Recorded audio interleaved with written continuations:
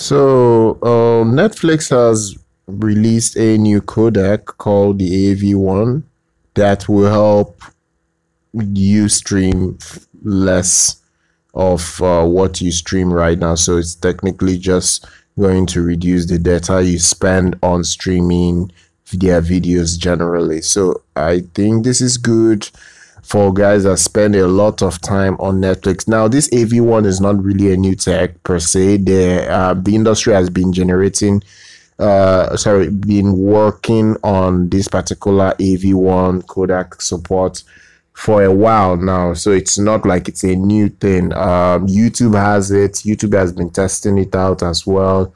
Other platforms have been testing it out. I think Amazon, I'm not sure, but there are other platforms trying to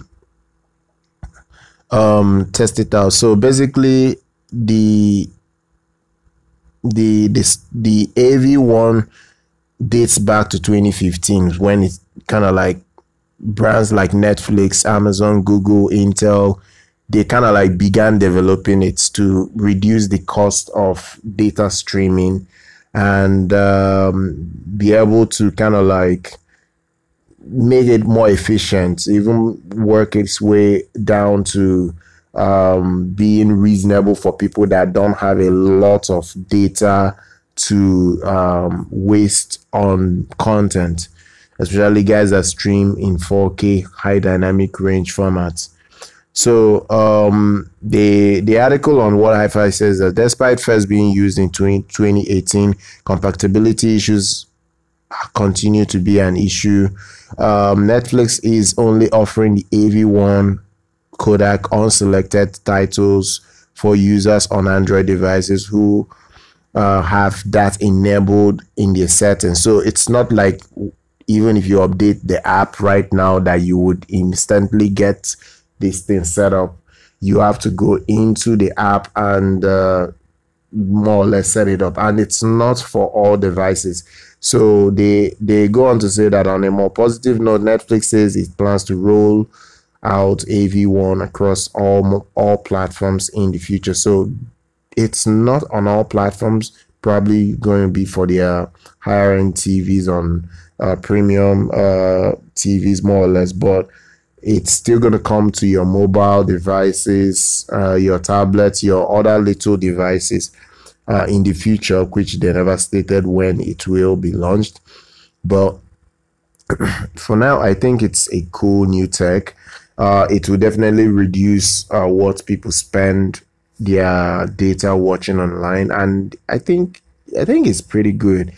For what it is, I really can't see a downside to this as long as anything helps the industry curb data spending, data wastage, and really not getting value for the data you're spending in general. I think this is a positive because there are so many people that don't have internet access, some places in America and some many places around the world. So it's not everybody that can afford to be spending, I don't know, maybe 5 gigabytes on a movie, because I know to stream a full 4K movie, it should be about 7 to 10 gigabytes to stream a full 4K movie. And that's not even the physical disc, because physical disc goes all the way up to 60 to 100 gigs. So to stream that movie online in 4K, even at an efficient rate, you'll be looking at between 8 to 15 gigs, if depending on the service you are streaming it from. So imagine streaming that quantity of data into multiple contents in a day.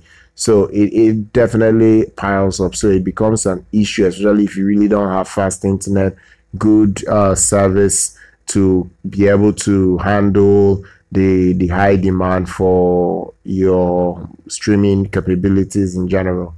So guys, it's pretty much great for what they are offering. Be sure to follow us on social media, subscribe to our channel, like our content, and we'll see you guys later.